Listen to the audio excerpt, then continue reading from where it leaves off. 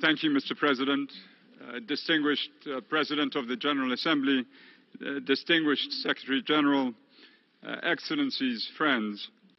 May I also begin by welcoming the Security Council's unanimous decision in relation to a 30-day ceasefire in Syria, which came after intense lobbying by our Secretary General and others, and we applaud Sweden and Kuwait for their leadership in the Security Council on this.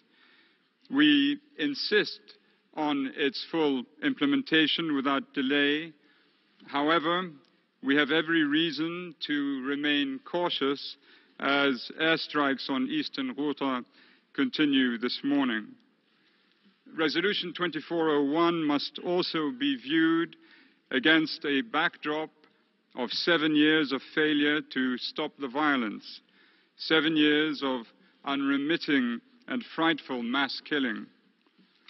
Eastern Ghouta, the other besieged areas in Syria, Ituri and the Kasais in the DRC, Taiz in Yemen, Burundi, northern Rakhine in Myanmar, have become some of the most prolific slaughterhouses of humans in recent times, because not enough was done early and collectively to prevent the rising horrors.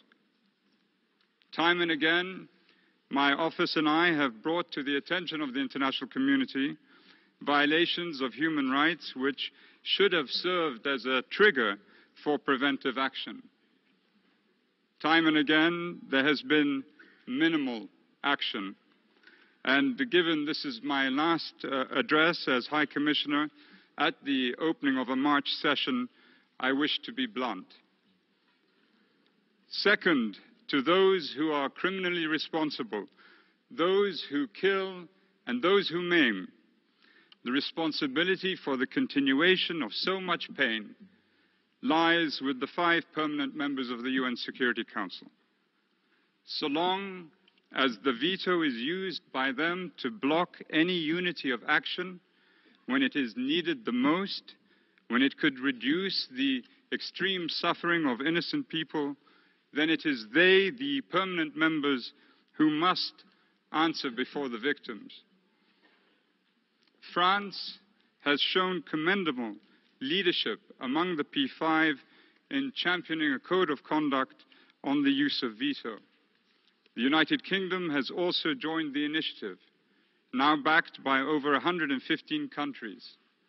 It is time, for the love of mercy, that China, Russia and the United States join them and end the pernicious use of the veto.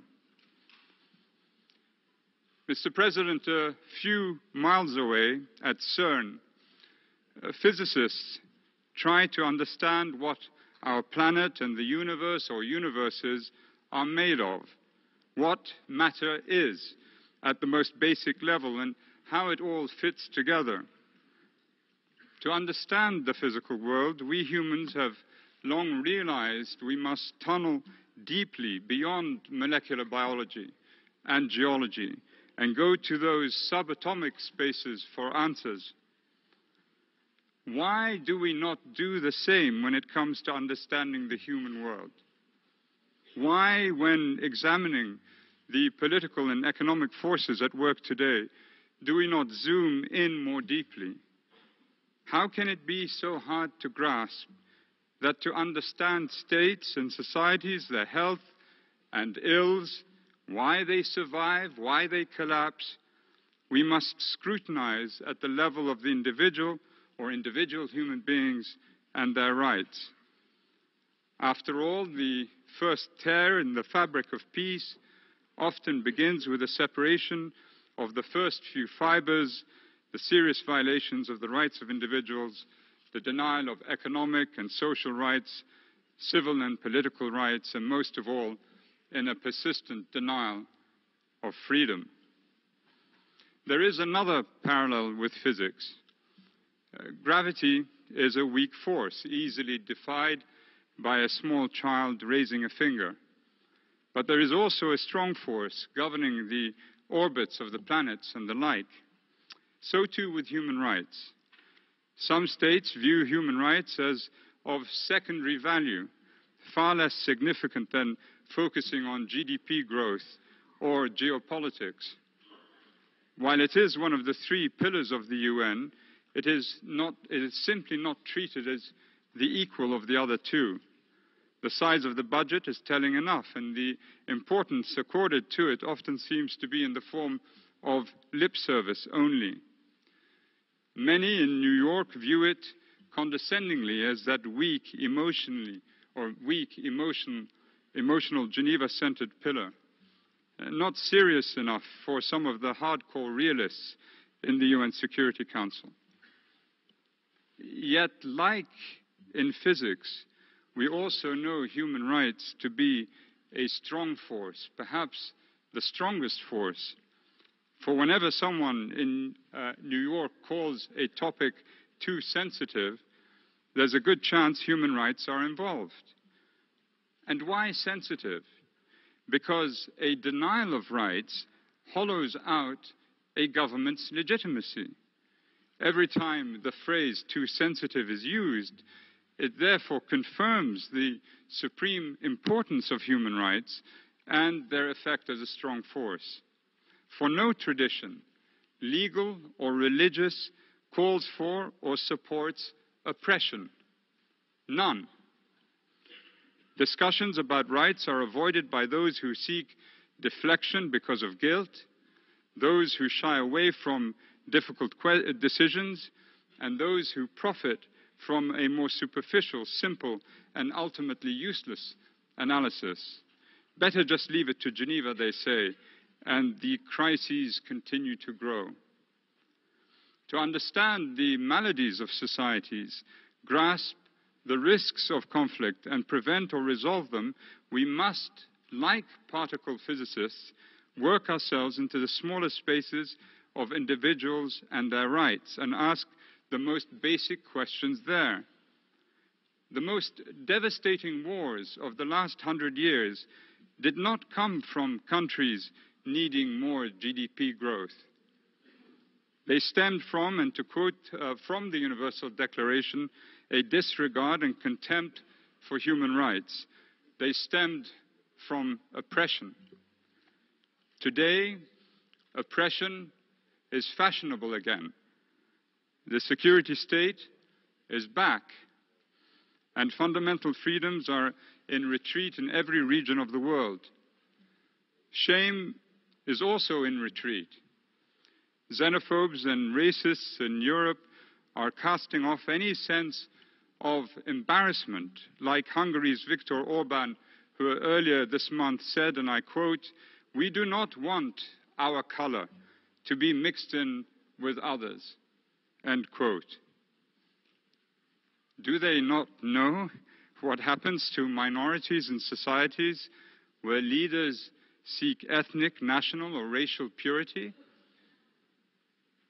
When an elected leader blames the Jews for having perpetrated the Holocaust, as was recently done in Poland, and we give this disgraceful calumny so little attention, the question must be asked, have we all gone completely mad?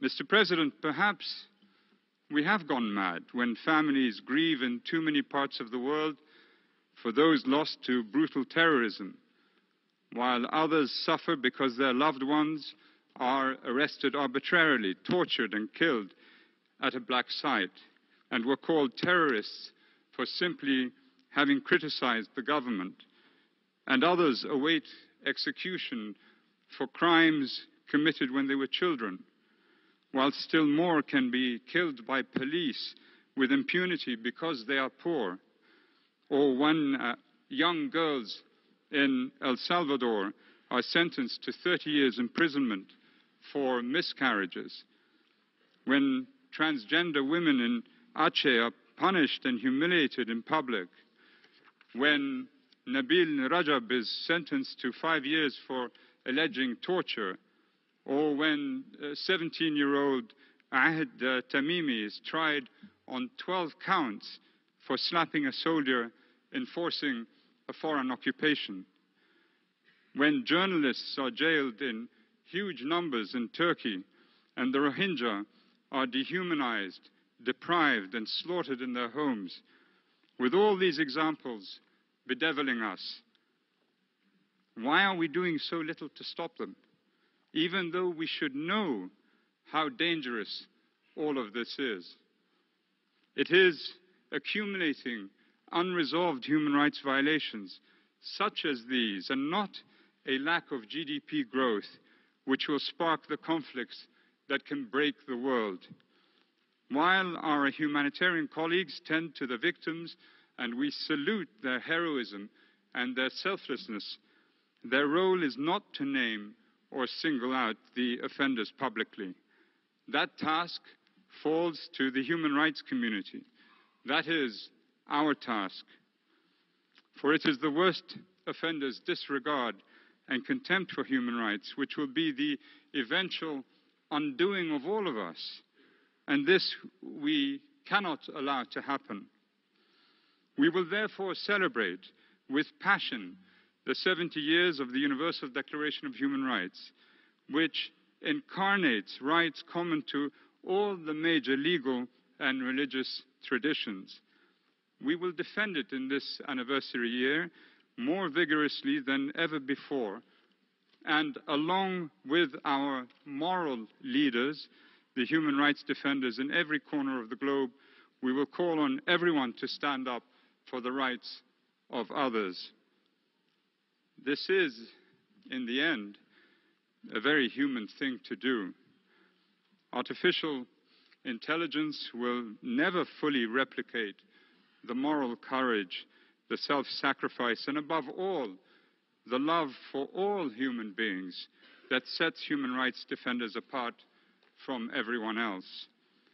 As I close out my term as High Commissioner in the coming months, I wish to end this statement by saying it has been the honor of my life to have come to know many of these defenders, to have worked with them and for them.